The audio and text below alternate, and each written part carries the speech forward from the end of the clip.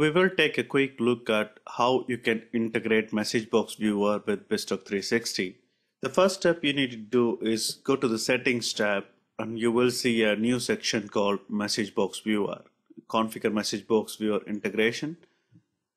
And as soon as the screen is loaded, you can see the options are straightforward. The first thing you need to do is specify the directory where Message Box Viewer is extracted. And the next step is you can schedule executions for different environments. So this drop-down box will show you all the environments configured with this instance of BizTalk360. So you choose the environment for which you want to run the Message Box Viewer.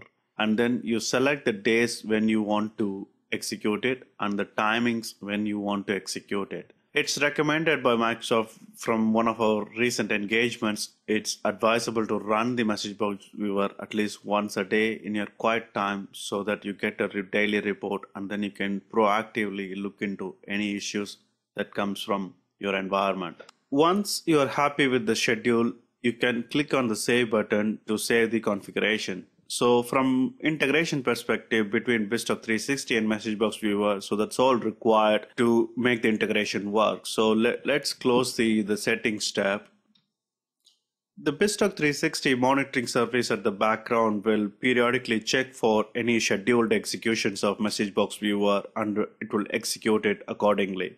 Once after the successful execution of the Message Box Viewer, the reports will be available to view right in the UI. So you can see on the left-hand side navigation menu, there is a new link called Message Box Viewer Report. So you click on the report and then you can see the reports available for you to view. So the Message Box Viewer report is classified into four separate sections as shown here. So at the top, you got all the critical errors where immediate attention is required.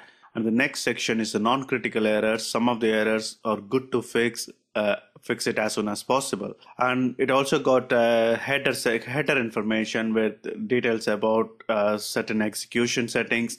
And it also got a summary report at the bottom. The important thing is to look into the critical errors where it shows you all the critical errors that's identified in this particular environment.